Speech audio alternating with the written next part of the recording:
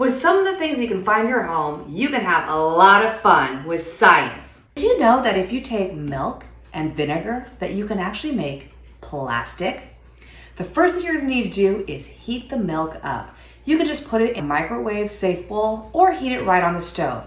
You want the milk to be warm in temperature.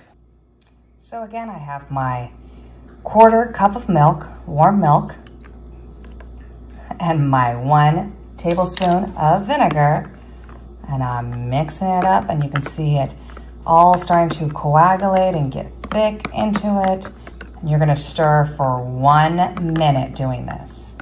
Then you're gonna strain it out and pat it with a paper towel so that all you have is this gooey chunkiness that you can then shape and mold into whatever you want, and those would become your little plastic creations once they dry.